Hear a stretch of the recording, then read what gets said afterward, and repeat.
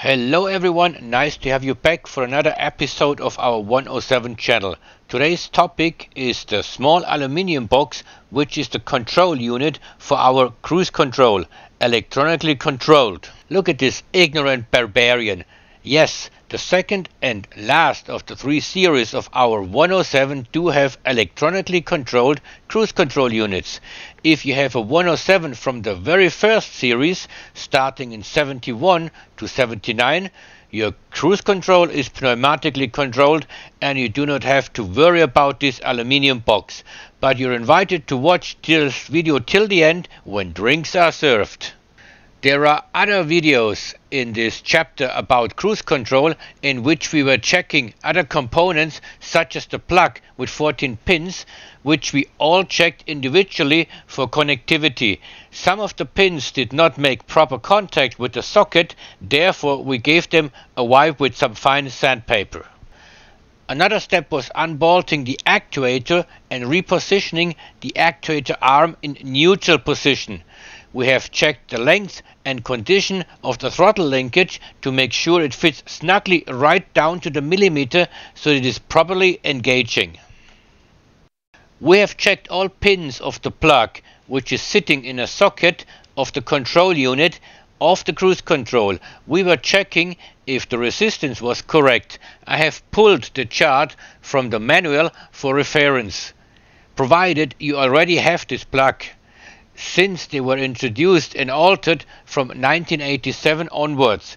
In this very case, 560SL from 1988, this version has been mounted. You find all information in your manual if you want to check resistance. Or you send the control unit to me and I check it for you. If your cruise control is malfunctioning, this here is the culprit. In addition to that, the engineers at the factory are making fun of mechanics working on stuff like that.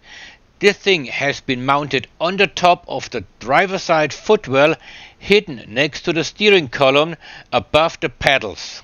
You will have to crawl into the footwell on your back, your legs facing upwards, touching the headrest, your head touching the pedals. Now you know why mechanics hate engineers. You need to unbolt that relay first to get access to one of the screws of the housing of the cruise control. It is hilarious. Today we have a look at the circuit board full of resistors and capacitors. Some capacitors tend to break down over some period of time due to vibrations, heat, shocks.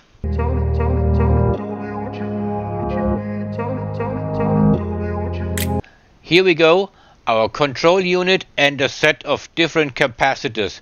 Before you start, check your part number to make sure it is identical to this one here.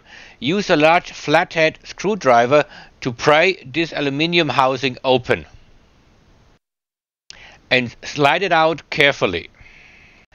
These are the culprits. They tend to give you trouble after 40 years. Resistance and properties of each capacitor are listed on the right hand side. These two on the top in the middle and this one here bottom right hand side, and these two blue ones here as well. Got me a set of capacitors. There is a product link at the video description below. You got capacitors of all sorts, specifications and resistance.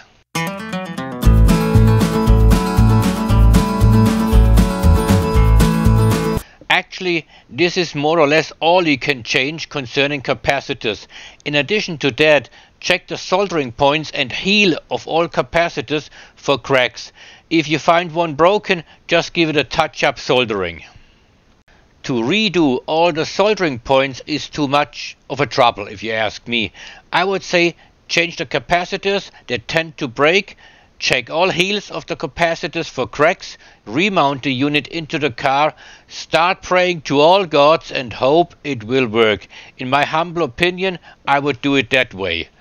I'll show you that picture of the capacitors again, which need to be replaced.